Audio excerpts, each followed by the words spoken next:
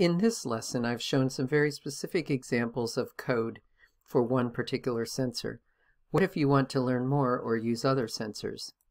The general reference documentation is on the Adafruit website. There is one useful document called CircuitPython reference.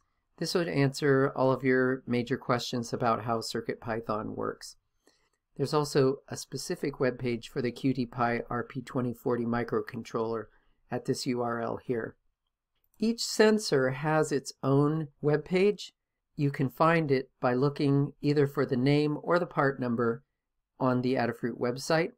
When you find the sensor that you want to know more about, you can go to the bottom of the page where there is a Learn section, and this will always have a link that will click you into the specific tutorials for that sensor. And those tutorials usually include example code showing how you can make that sensor work.